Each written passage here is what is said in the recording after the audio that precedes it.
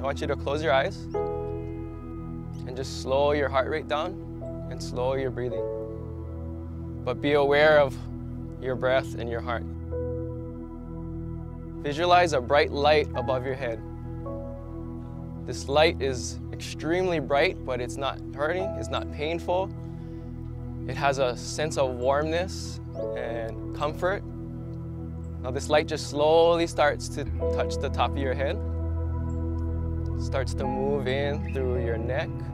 As it starts to move down through your body, any pain that you've had starts to just fade away as the light slowly moves down through your lower back, past your opu, your stomach, down into your legs, healing anything that it's moving past. And then it slowly exits out through your feet into the earth. This light is now expanding and touching everyone in here. And this light just represents all things good, joy, love, peace, happiness. Now I want you to take this time to imagine yourself being back in the valley.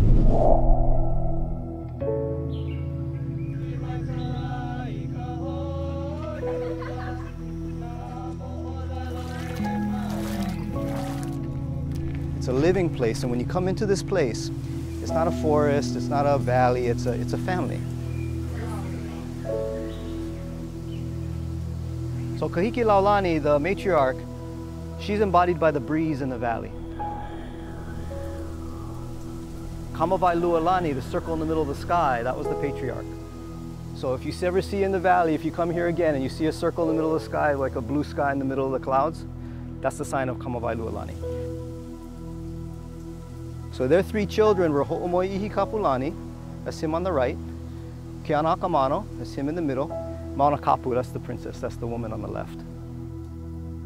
And then every descendant from then on has place names in this valley moving forward. So you see the spirit of the family is married to the land in that way. This is a great place to connect to breathe into. Inhale in through your nose. Exhale. Now also, I want you guys to take away any sounds or any colors or any feelings that you guys felt.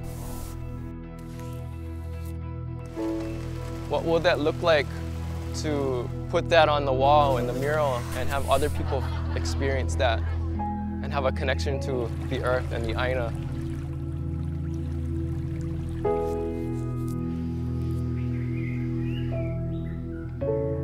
I want you guys to think of everyone in this school, on this island, and even in this circle. And I want you guys to pass them a positive affirmation of love and a healthy life.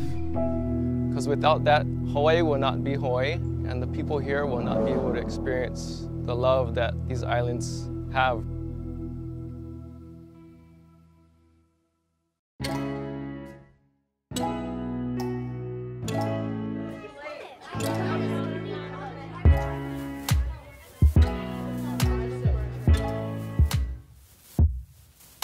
My favorite part was getting to understand the area and then be able to show the images on the wall that were going through everyone's head together.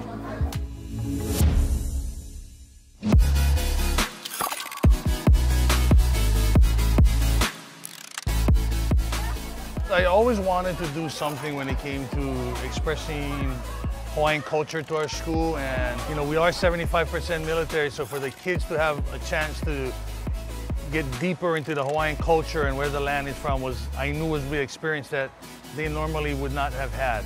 So I wanted to make sure that their time in Hawaii really got the Hawaiian culture involved. So when I learned about what Mele Mural does and the kids are the leaders of it, it was almost like a perfect fit. That begins our stories telling about the three peaks, ancestors of Kamawai Lualani. Being military, I lived in a lot of different places, but doing this made Hawaii the most special, and it just made me realize that, like, even though I've lived in a lot of different places, this is my home, and I want to, like, be able to make it better, and I want to be able to help people here. I'm moving relatively soon, and I think that being able to do something like as big and as important as this, and to make something so beautiful that's going to last so long, is just something that I really relish and I'm really happy about.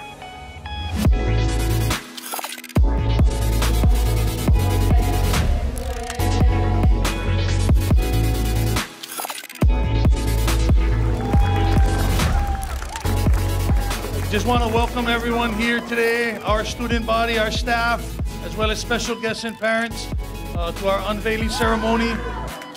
I'm humbled and very appreciative of the process that our students went through, especially our whole student body, being able to be a part of this mural that can last them memories for a lifetime.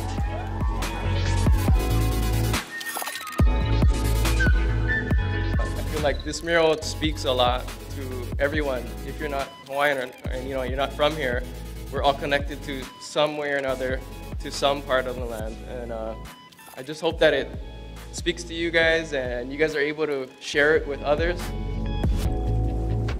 We as the future generation need to preserve this valley so the life of all living things, the stories and culture can live on.